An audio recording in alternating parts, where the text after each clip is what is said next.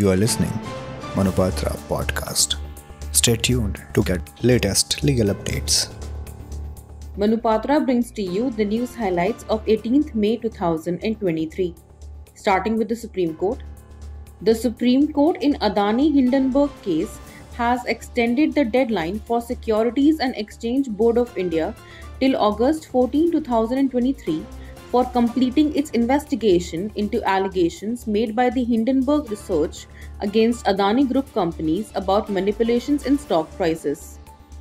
The court, while directing law enforcement agencies in Manipur to take action on apprehensions of attack raised by Manipur Tribal Forum Delhi on tribals by militant organizations, has stated that Indian Army must protect these persons because police are on the side of assailants.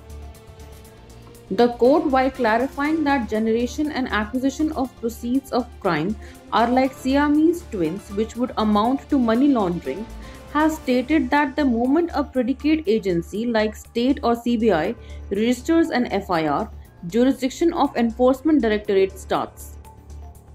The Supreme Court, while reserving verdict on the issue if Lieutenant Governor of Delhi can nominate district representatives of Delhi Municipal Corporation without consent of Delhi government, has stated that LG can effectively destabilize the democratically elected Municipal Corporation of Delhi.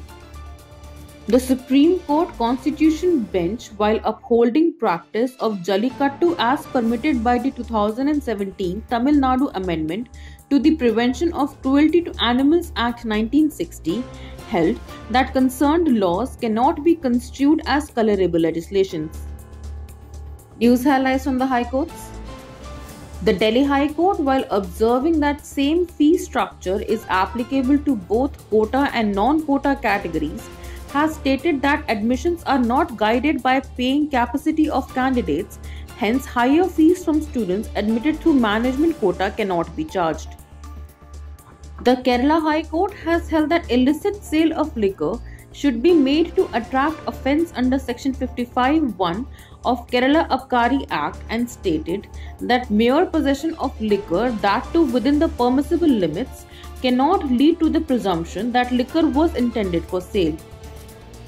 The Calcutta High Court has held that arbitration clauses in different purchase orders that are linked to a single main contract can be treated as a consolidated claim under Section 11 of Arbitration and Conciliation Act 1996.